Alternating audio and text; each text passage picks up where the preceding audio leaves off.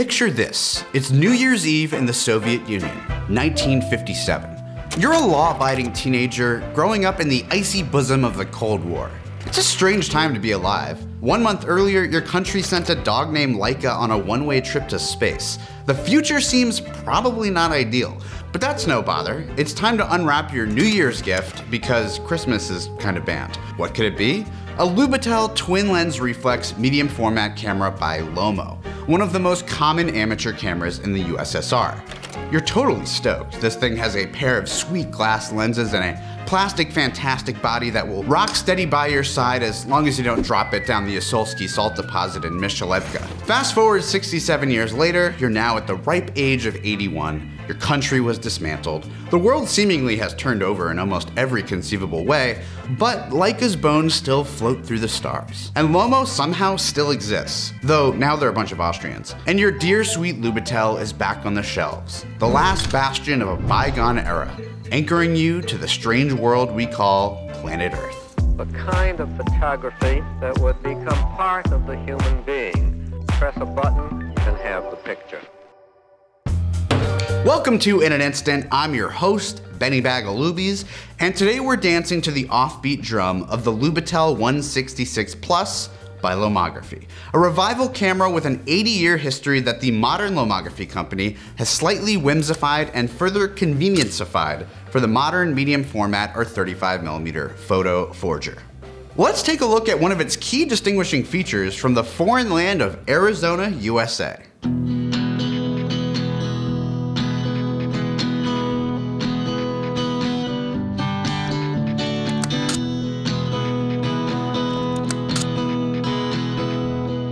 All right, so I'm coming to you now from Route 66, shooting the Lubitel 166 Plus. Yesterday, I rolled into Seligman, Arizona after a day of just pure gray skies. I was like, oh my God, I can't believe my luck. I was driving 3 hours just to catch the sunset, but there didn't appear to be any sunset in sight until I arrived. And the sky opened up, if just for a moment. And yesterday, I was shooting the Lubitel 166 in its 35mm mode.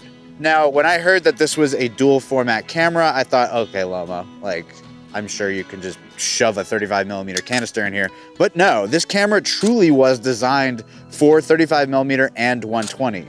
There's a small set of accessories that you use to fit a 35mm canister in here, including a custom take-up spool, an adapter for the 35mm roll, a little plastic pressure plate, and it's not like many scenarios where you use 35mm in a 120 camera where you have to rewind it back into the canister in the dark or anything. It actually has a rewind knob built into the camera that connects to the 35mm roll. This is really an ingenious design that I absolutely wasn't expecting.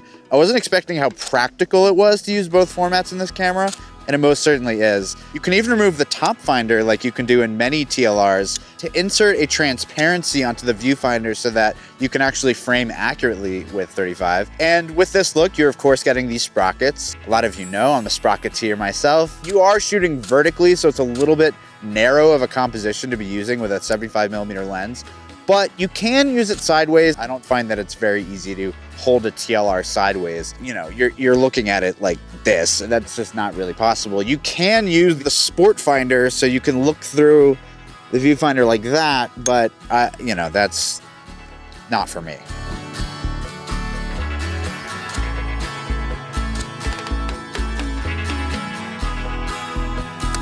So today I came from Seligman all the way over to Holbrook, which is home of the famous Wigwam Motel, and many iconic sites of Route 66. This stretch of Arizona is one of my favorites. So now I'm gonna press on down the road, and I'll see you guys back in the studio. Upon further review of my mini Route 166 Plus journey, I was definitely happy with the performance of this tiny workhorse. The lens proved to be as sharp as rumored. The Luby's triplet glass 75mm lens was a real boon upon its initial introduction in the late 40s. Though this camera was intended for amateurs, it was elevated above toy camera status thanks to Lomo's big optical swing, a lens that even in the hands of an untrained fool could produce a clear image. As a trained fool, I found it really fun to work with. While it certainly is sharp in certain areas, there's still a lomographic quality to the lensing, and smearing can be seen in certain areas of optical imprecision. The lens ranges in shutter speeds from bulb to 1/250th of a second, and has an aperture range from f/22 to as wide as f/4.5, which is not particularly fast, and becomes a bit limiting in lower light situations. I used a tripod with the Lubi far more than expected, but I'd say if you're more prone to daylight dalliances of the photographic kind, it would hardly be a hindrance.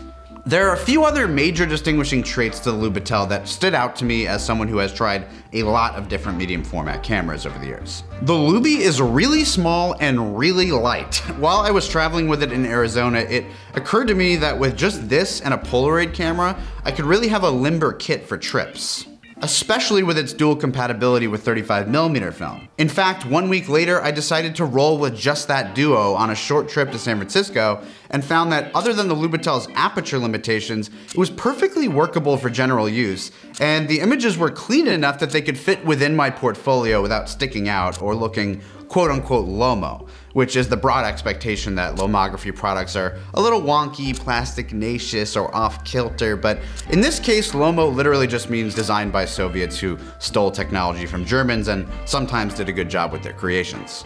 Its featherweight disposition does have some caveats, as you cannot gain such drastic portability without also losing some conveniences. One such trade-off is the waist level finder, which projects a pretty small image onto the ground glass, though it is aided by a split micro prism and a Fresnel screen, both of which were not on the vintage models. When compared to the finders on more common Japanese or German TLRs, the more compact size is very noticeable, and it's much easier on the eyes to look down into, say, a Mamiya C330 than the Lubitel. But then also consider the ridiculous scale and weight differences of those cameras, and you'll see why someone in 2024 would choose to bop around with a Lubi instead of haul around a Chonk Flex. The finder on the Lubington actually more closely resembles a 4x4 TLR, like the Baby Rolleiflex or Yashica 44, which used 127 film, and they're not that different in size either. So it's pretty amazing you're getting a 6x6 image on the Lubes when you take that into account. The Ruby Lubi is indeed a modernized Soviet product, with its unique addition of 35mm compatibility that we talked about earlier. When you shoot medium format film in the Lubitel, you have to wind film as you look through a cleverly unsheathable red window that, for the most part, protects modern 120 film from exposure and fogging, with occasional leaks to be expected. You arrive at the next frame number and then seal it back up. 35mm film doesn't have backing paper, so a red window isn't possible to use, and thus they've geniusly designed a separate pre-measured winding system for 35 that lets you crank until a dot appears. You can take your exposure, then wind again until you see another dot. This is very reminiscent of my favorite Lomo camera, the Sprocket Rocket. In both instances, you not only have the dot system for winding 35, but also a separate unpaired shutter on the lens itself. It was quite surreal to operate this lens because although the camera body and components are new, the lens system is almost identical in feel and optics to its 70-year-old forefathers on the original USSR cameras. I own a couple of Sputniks, which are triple lens reflex Lubitels from the 50s intended for medium format stereo photography, and the lens and shutter feel so similar to the new camera, it's pretty trippy. This camera manages to be a faithful spawn of the past while neatly being updated with some bells and whistles, which are my favorite two kinds of sounds. One bell and potentially one whistle to mention is the flash sync, which is actually a pretty crazy feature and is not something I realized this camera had. I own like 10 TLRs and none of them have a hot shoe. I think you could probably count on one finger how many TLRs have this convenient flash option. Real nice.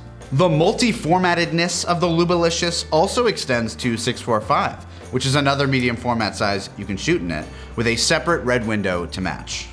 Now let's go to the segment that killed Lenin, pros and cons.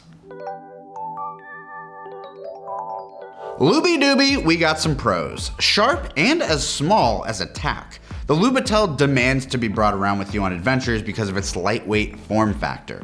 And you're not gonna experience much of a trade-off with optics either, as the lens remains plenty sharp, especially stop down.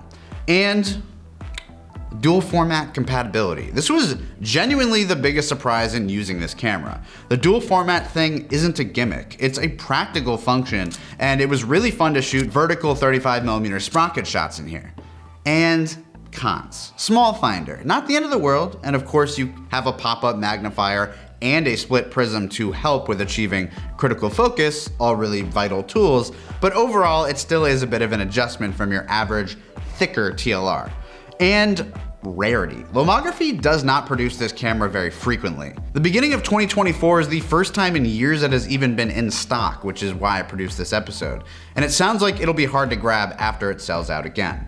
But this camera also did exist for 70 years, so there are other secondhand means of acquiring one, whether you get an updated Lomo version or a classic Lubitel 2, which has many of the same charms. Final bit of housekeeping is a matter of the price. A new Lubitel is $400, which I think anyone would argue is reasonable for a legit medium format camera like this. And of course you could grab a vintage one for less money, with the trade-off being that the older models can't shoot 35mm, don't have a hot shoe, and don't have the added focusing aids on the ground glass. And much like the human body, will be more prone to failure due to age. Well, thanks a whole heck of a lot for watching in an instant. Go Luby Band Booby on that subscribe button. Stay tuned for more reviews, shoots, breakdowns, and all things instant.